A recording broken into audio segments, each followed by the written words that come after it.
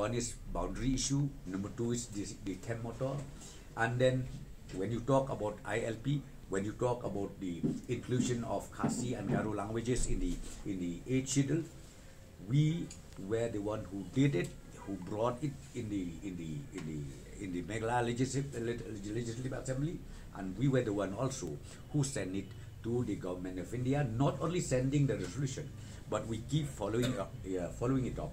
We met the Union Minister of Home, we met the Prime Minister now and then. We request them to kindly consider the resolution made by the Meghalaya Legislative Assembly, which was brought in by the NPP-led government, where we thought that government of India will listen and also will respect the sentiments of our people here in the state of Meghalaya. In fact, no other parties who has taken up this issue, ILP or even the languages. I did not see any resolution made prior to the MDA government led by the NPP. But we are committed, we have done it, and we are committed here to follow it up again. We will pursue these pending issues with the government of India. It's so strange when I see even the manifesto of BJP, what they said. They said, yes, one of their agenda is ILP.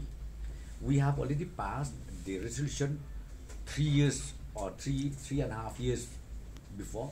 We sent it, and when we had a delegation under the leadership of our Chief Minister, we went and met, but they did not take it much heed on this issue, be it languages or be it ILP. But I was so strange to see now, because election is in the door, what they did, they said, yes, we are going to pursue. If BJP form the government in Meghalaya, will pursue the issue of ILP and the issue of languages to the central government. I think this is only, I should say, it's only a political game made by them during this election.